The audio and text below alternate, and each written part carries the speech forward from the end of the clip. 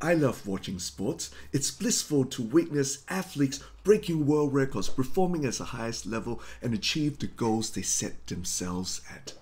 But we must also remember and consider how they achieve their goals. First, they have to work so hard just to achieve the minimal standard or qualification time to compete. Then at every level of competition, they must perform as their best in the tremendous pressure they're in. It is the same for church leaders. In today's passage, Paul highlights the qualifications of elders and deacons to tell us the enormity and the importance of their tasks in the church. 3 things I've learned from today's passage. The first thing is their tasks are important and noble tasks. Paul says very, very clearly that elders and deacons' jobs are honourable. So it's every good man's should be looking up to and want to be in that position. But spiritual leadership is not about honour and glory.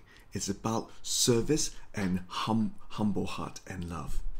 So Paul says reminded us of Jesus, what Jesus said. He said, if any one of you want to be the first, must be the last and the servant of all. The value of the elders and the deacons are so important because the job, if it's chosen the wrong person, it can have devastating results. The second thing I've learned is there must be qualifications for it. God has specifically qualifications for these jobs. It's not just that we can just pick people at random, or if people desire it, they can have it, or because of their natural abilities. They must serve God not only with their inward heart, with their character, but always the conduct and how the experience counts too. Because they must serve God with the biggest honor and also with the best reputation in the people outside. The third thing I've learned is the church is the pillar of truth. The reason why Paul writes this so seriously to Timothy is because he wants to give instructions to him so he can run the efficient church well. He says the church is the pillar of truth. If we run it well, if we are blameless, and we preach the word well.